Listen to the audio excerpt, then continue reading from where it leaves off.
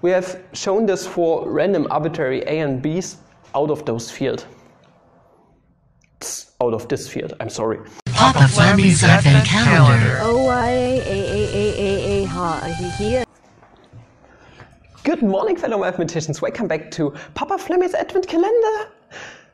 And we're going to do something really cool today, because we are going to prove, using only the field axioms on the real numbers, for example, that, well, 0 times anything is going to result in 0, and that negative times negative is going to be positive. So we are going to do this rigorously using only the axioms. Take a look into Wikipedia what the field axioms are. So they basically just state that we have the distributive law, that we have, well, a group under multiplication, and we have a group under addition, using those field elements. This is all they really state, and we are going to go ahead and get started with the first one. So 0 times anything is going to be 0. So why not start off with 0 times A? And we already have introduced the piano axioms and the corresponding addition and multiplication. We are also going to make use of this right here.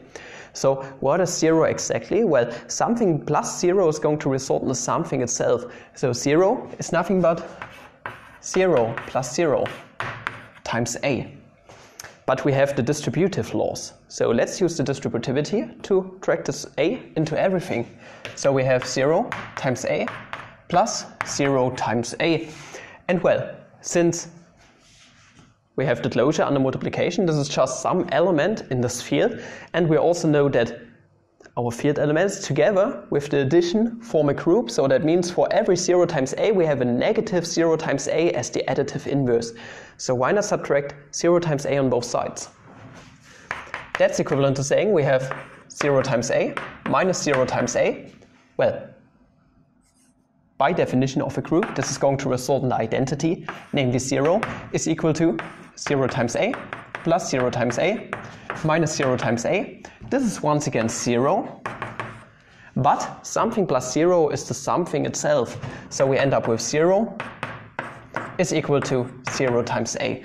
And we have introduced the multiplication, namely that something times 0 is 0 once again. So we have shown this using the field axioms, and now for the exciting part. So before being able to prove that negative times negative is indeed positive, we have to prove something else before. It might seem obvious at first sight, but it's not. We have to prove it. Namely that in parentheses negative A times, parentheses closed, B is equal to negative A times B. It's obvious, but why does it make sense? We are going to prove it using the field axioms only. And I would just like to start off with a true statement right here. And you see, we are going to manipulate this right-hand side right here. We have the right distributivity. So why not factor out the B on here?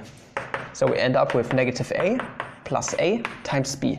But also, our group under addition is abelian, meaning all the elements in there commute. So negative A plus A is the same as A minus A times B.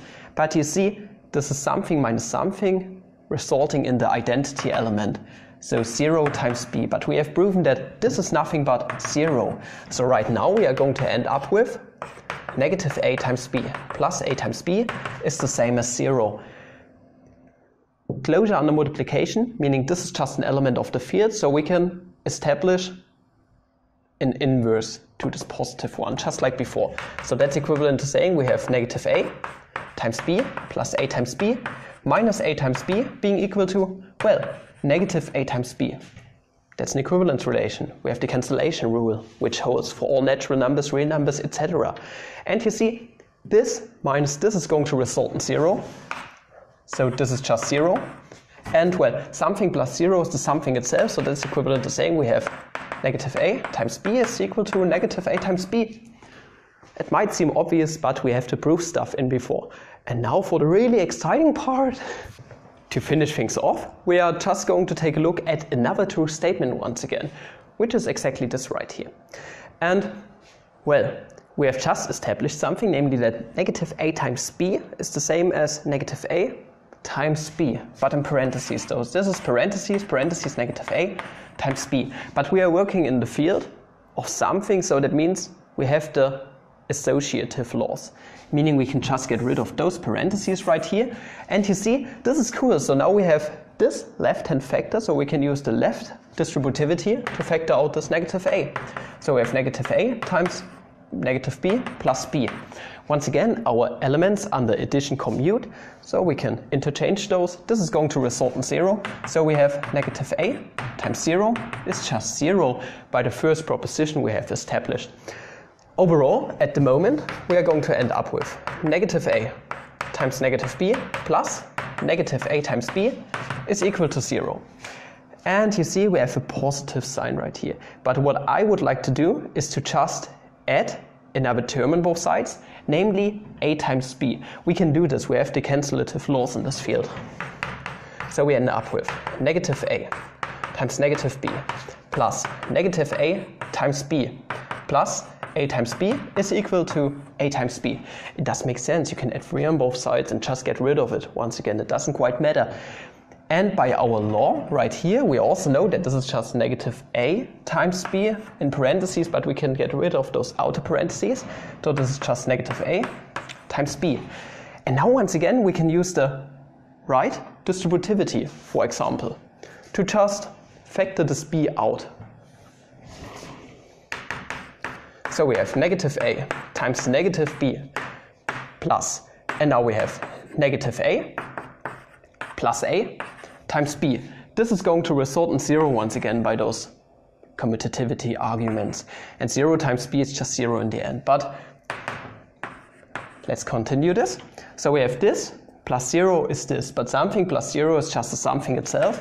So that's equivalent to saying that we have negative a times negative b is equal to a times b. And then we are done. Negative times negative is positive. And you don't have to take a look at all the cases. We have shown this for random arbitrary a and b's out of those field. Out of this field, I'm sorry. If you did enjoy this video, please like and subscribe and recommend the channel if you like. If you want to support the channel a bit more, you can find all the other stuff in the description. And until the next video, have a flammable day. See ya.